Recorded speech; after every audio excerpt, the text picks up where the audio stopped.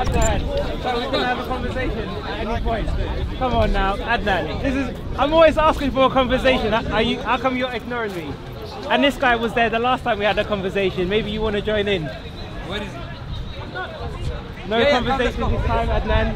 Or do you have anything to say? Because the last time I had a conversation with him, you were kind of knocking me, but then Abu Kassim... Huh? Take a what? You have anything to say? No?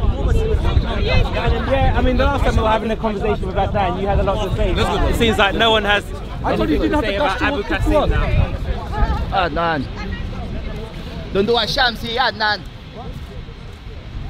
Can we see? Yeah, go. Are you what was that?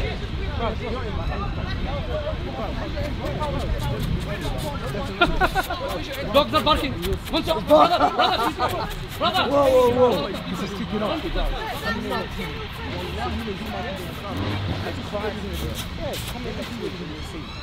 What are you gonna do? What the Christians gonna do? What are you gonna do? What are you gonna do? What are you gonna do? I thought you said I'm in your ends. You ain't doing see, when I had the conversation with Adnan, he had a lot to say, but this time he doesn't. Adnan. Where's Adnan? No, we don't talk. This is here. Yeah. We don't give the you said you can have a decent conversation with me. Why you're good? I just want to have a few questions about this whole Abu Kassim situation. A terrorist channel as well. You know, want to be calling Soko a terrorist channel. Terrorist channel. All I'm asking for is a civil conversation. That's all I'm asking for. Adnan, can we have a conversation? A civil conversation about Adnan, about Abu Kassim? No? He did to me before. Abu Kassim, can we talk about this whole thing? Yeah. What do you think? No words to say. Stop doing a Shamsi, Do you have anything to say to the camera? Don't you feel ashamed begging me for having a conversation with you? Don't you feel ashamed? Like you were doing to Katie Hopkins. Like you were doing to Katie Hopkins. Yeah, you're begging me. Katie Hopkins. You're begging me for heads. When the police had to stop you because you were following her. Bullying a woman. You're bullying a woman.